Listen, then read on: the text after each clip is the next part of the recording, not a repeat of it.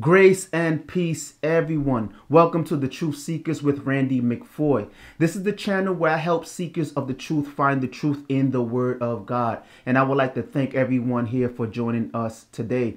And right now, what we're going to do is we're going to look at John chapter 21, verse 1 through 23. I'm not going to read the whole chapter right now. So if you would like to pause this video right now and just read the whole chapter so you can understand the context of what's going on. What I'm going to do right now is I am going to teach on the kind of person God chooses as a leader, the kind of person, what God is looking for when he's looking to choose, not for salvation, but the kind of person he chooses for a leader. And we're going to look at Peter a little bit in this passage of scripture. So just to give you a little context of what's going on in the background of John chapter 21, this is after the death and resurrection of Jesus Christ. We find Peter, we find Thomas, Nathaniel, we find James and John and two other disciples going fishing together. They went back to what they were familiar with. They were fishermen already by trade, and they went back to what they were familiar with. They went back to what they knew. Jesus appears to them. And they didn't know it was Jesus. They was fishing all night. They caught nothing. Jesus came and he said, hey, do you have any meat? Did you catch anything? They said, no.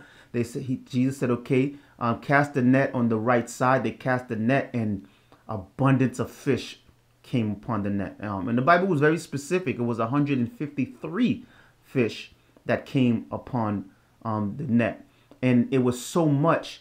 Even though it was a multitude, the net didn't break, right? It didn't break.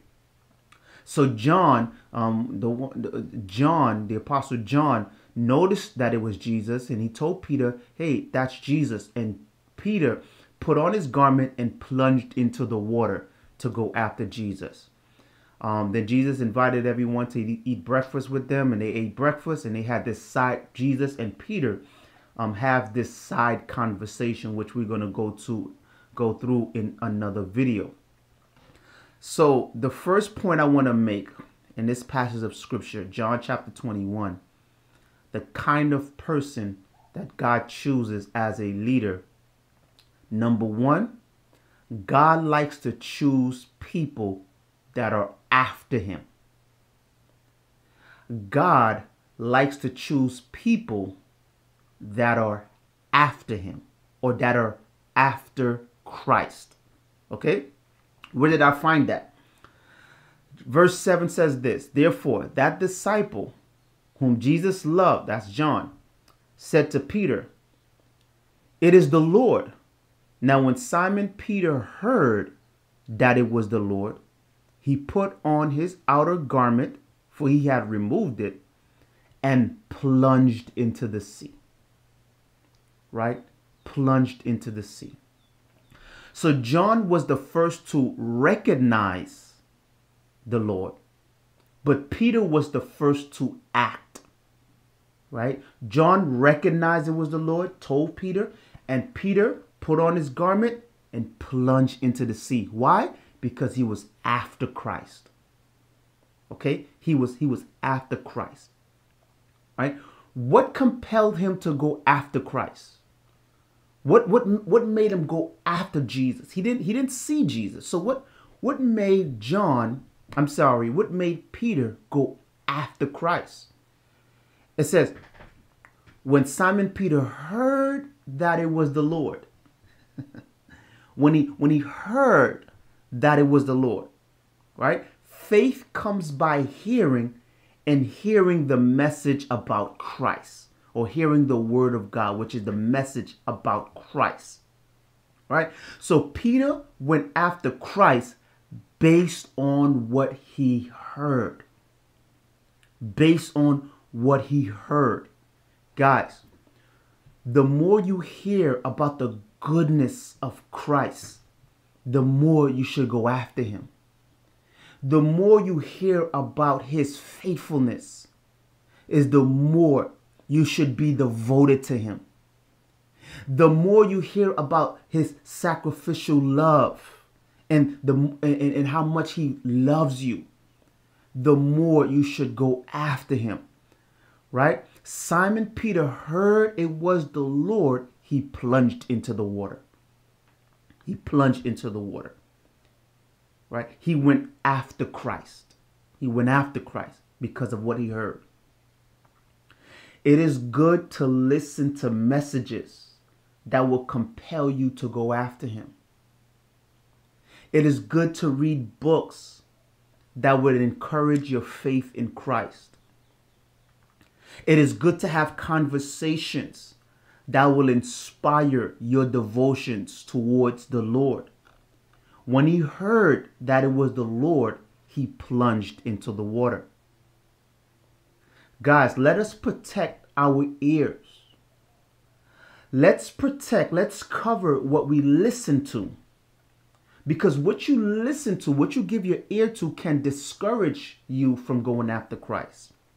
What you give your ears to can discourage your faith in Christ. What you listen to can hinder your pursuit of Christ. Okay? When Peter heard that it was the Lord, he plunged into the sea.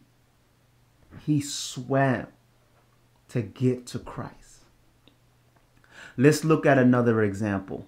Let's go to Matthew chapter 14. Let's go to Matthew chapter 14. Now, I will encourage you to read Matthew 14, verse 22 to 23, right? But just the context of what's going on.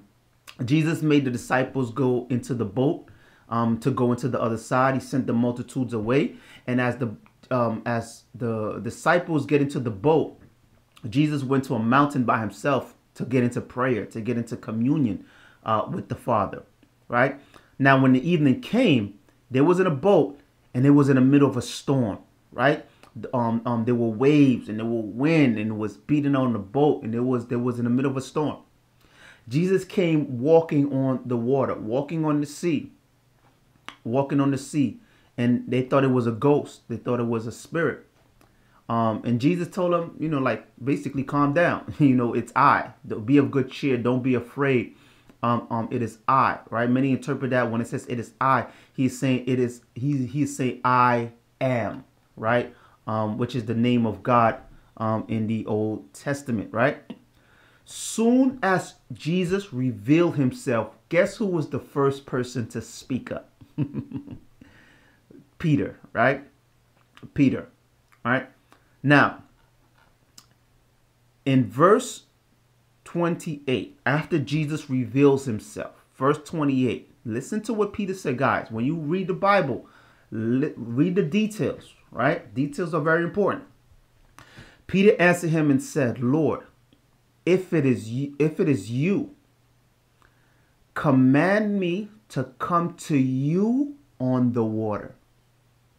So he said, come. And Peter had come down out of the boat. He walked on the water to go to Jesus. But when he saw that the wind was boisterous and he was afraid and beginning to sink, he cried out, saying, Lord, save me. And immediately Jesus stretched out his hand and caught him and said to him, O you of little faith, why did you doubt? Right? Listen to Peter's heart. When Peter saw Jesus, he didn't just want to walk on the water just to show off. He didn't want to walk on the water just to walk on the water. Right? Peter said, command me to come to you on the water. He wanted to go to Jesus on the water. Many times when we read this text and we talk about Peter walking on the water, we just think Peter just walking around on the water. No, he wanted to go specifically to Jesus. And then the Bible reaffirms that again in verse 29. And after Jesus said, come, it says, when Peter had come down out of the boat, he walked on the water to go to Jesus. God chooses people to be a leader that are after Christ, right? That are after Christ. Peter was willing to go after Christ even though it was risky. He was willing to go after Christ even though it was dangerous. The storm didn't stop. He was walking on the water, but the storm didn't stop. Peter was willing to go after Christ even if it seemed impossible. Command me to come to you on the water. Even on the water, I want to come to you. Even on the water. Now, what held Peter above water? What held Peter above water? The word of God.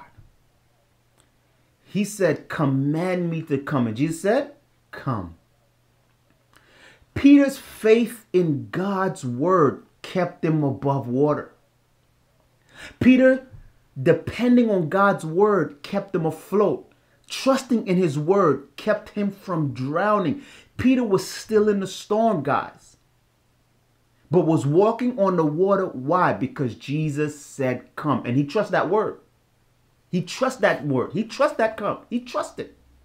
He trusts the word.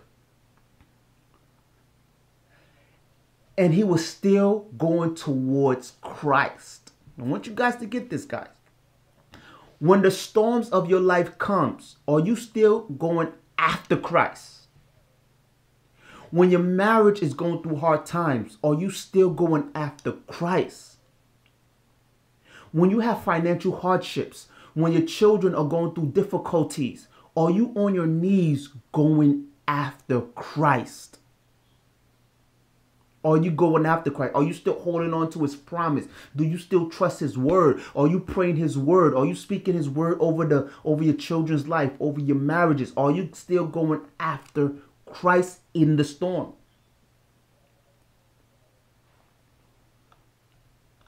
Now, Peter, as long as he looked to Jesus, he was okay. Right? He's walking on the water. We don't know how many steps he took. He could have took 1 step, 2 steps. He could have took 10 steps. But he was walking on the water. And as long as he kept his eyes on Christ, he was able to do the impossible. As long as he kept his eyes on Christ, he was able to do miraculous things. God, when you are after Christ, when you trust in his word, when you depend on his word, when you keep your eyes and your focus on him, when you keep your eyes and your focus on him, you can do marvelous things. You can do miraculous things. That's the kind of people God wants to use. Whose eyes are on him, whose focus is on him, who trust and depend on his word, no matter the circumstances. And we know that when Peter started to veer off and start to look at the wind and the waves and it was boisterous and he saw the chaos, he began to sink. Right? So he eventually failed. Right? He eventually failed. Right? Guys, even if you fail going after Christ. Fail going after Christ. Right? If you're in a relationship, you're not married, you're in a relationship, and that relationship fails, that person don't want to be with you no more, or you feel like you shouldn't be, let that be because you're after Christ. Right? You're so after Christ that the other person is not going to work out. If you fail going after Christ.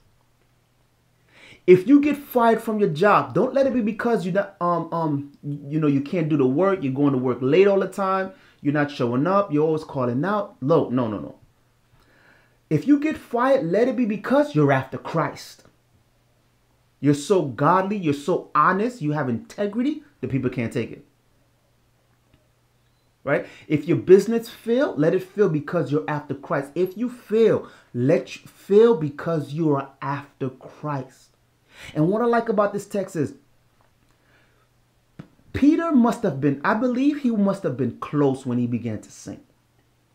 He was so close that in the middle of a wind, in the middle of a storm, and it was probably noisy out there, right?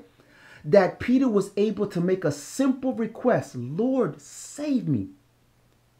And Jesus was close enough to hear him and close enough to immediately stretch out his hand to pick him up. When you're close to God, sometimes simple prayer is all you need. Lord, save me. Sometimes you don't need these long prayers and these eloquent prayers. Sometimes you just need simple prayers. Lord, save me. And sometimes those prayers, when we have simple prayers and when we're close to the heart of God and we're close to the will of God, we'll know exactly what to pray. And many of those times we could get immediate results. Jesus said, the Bible says immediately he stretched out his hand. Sometimes we need requests, we need prayers to be answered immediately. Immediately. Go after Christ. After Christ. When he heard that it was Jesus, he plunged into the water. Right? Right? When he saw that it was Jesus, he said, Lord, if it's you, command me to come to you on the water. God wants to choose leaders that are after Christ. Let's look at another one. Let's go to John chapter 6.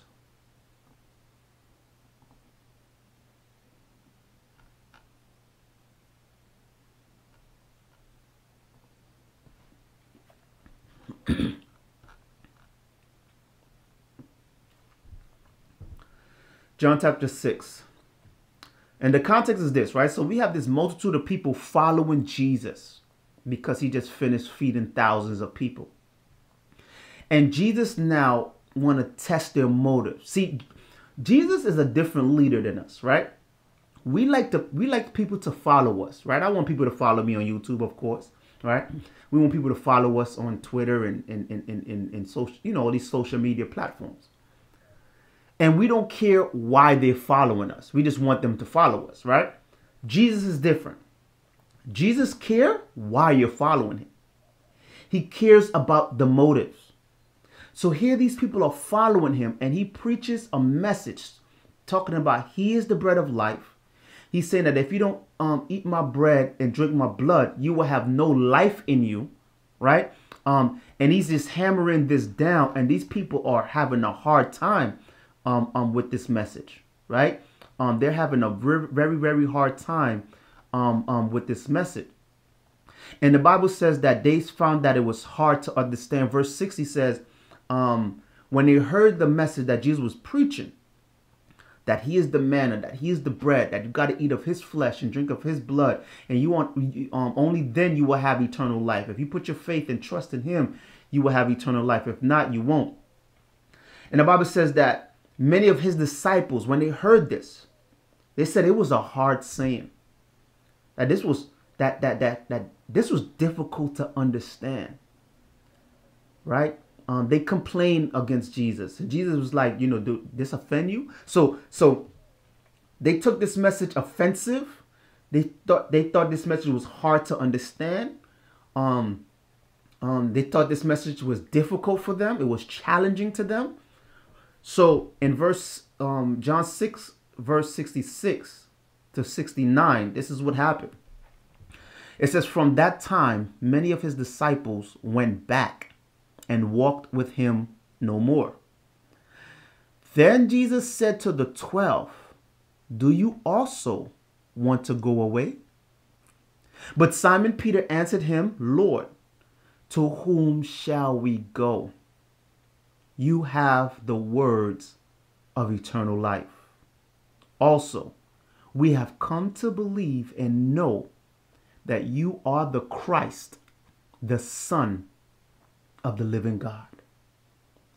So because Jesus was teaching a hard and challenging message, a difficult message, a message that was offensive, many of his disciples walked away. Many of them left. Right? And this is what I like about Jesus. Jesus looked at the 12 and he didn't say, oh, guys, I'm glad you guys stayed, man. I'm glad you're not like those guys. He didn't say that. He didn't say, Man, I appreciate you guys. You guys' support. I'm glad you didn't leave me. You know, you guys are here for me. I thank you guys. He didn't say that. When everyone left, he turned to the 12. He said, don't you want to leave too? Jesus. That's Jesus. Jesus is tough. Right? He's not a punk like how he's portrayed in movies and stuff. Right? Jesus is tough. He see all the disciples leaving, and he turned to the 12, the one that remained, and challenged them. Don't you want to leave too? Right? And Peter's response, I could just imagine Peter looking around like, to whom shall we go? You have the words of eternal life. We can't go to Buddha. He don't have the words of eternal life. We can't go to Selassie or whatever his name, right? You have the words of eternal life, Jesus. We can't go to the Hindu religion. We can't go to Christian Science, right? Why? Jesus, you have the words of eternal life. You have the words of eternal life. So this is what Peter's response taught me. That those who are after Christ will stay even when the message is challenging. Some people let the message, the word of God that convicts them and challenge them to change. And it's a hard discourage them from following Christ. Not Peter. Not the disciples. Not the 12. Right? He said, look, it might be challenging. It might be tough. You know, I might get rebuked. But you have the words of eternal life. Right? Those who are after Christ will stay after him, even if the word offends them. Right? Even if it hurts their feelings. I've been at some services where my feelings was hurt because of the truth. I've been reading the Bible and my feelings got hurt because of the truth of what the Lord was revealing to me in Scripture. How I was treating people, how I talked to people, you know, how I conducted myself. Right? Some things are difficult to understand. But Peter said, I'm not going to walk away. I'm not going to walk away. Right? Also, what this teaches me, the people that left didn't influence those that stayed. Right? Jesus saw the people leaving and he was wondering if it have an influence on the 12 that stayed. Because sometimes when we see people left, we think, oh, maybe we should leave too. Maybe this is not a good thing. Peter said, no, they could leave. You have the words of eternal life. I'm staying. Guys, what if your best friend leave the faith? Will you still stay? What if your children leave the faith? Will you still stay? What if your spouse leave the faith?